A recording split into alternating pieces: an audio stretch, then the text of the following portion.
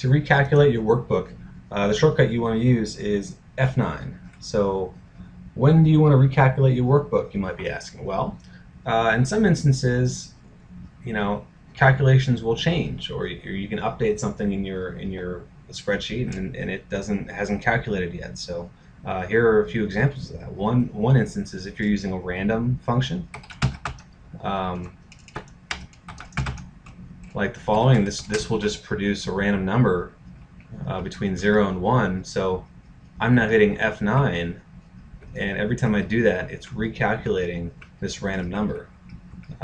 So that's one example. Another example is you might just have a spreadsheet that has so much calculation going on in it that you don't want it to recalculate every time that you enter some information.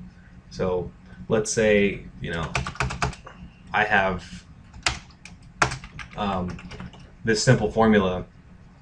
If I have my worksheet set up so that it's calculating automatically, then if I come in here and change this 2 to a 4, it's going to recalculate this sum automatically, as well as everything else in the worksheet.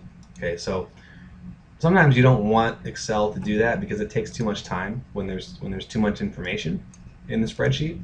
So an option that you can use if you go into use Alt-T-O, I'm getting some additional shortcut advice here, Alt-T-O formulas, and come down to, instead of automatic calculation, if we change this to manual, okay, then what happens the next time, let's say I change this to a 2, you can see that this sum does not change because I've switched my worksheet to manual.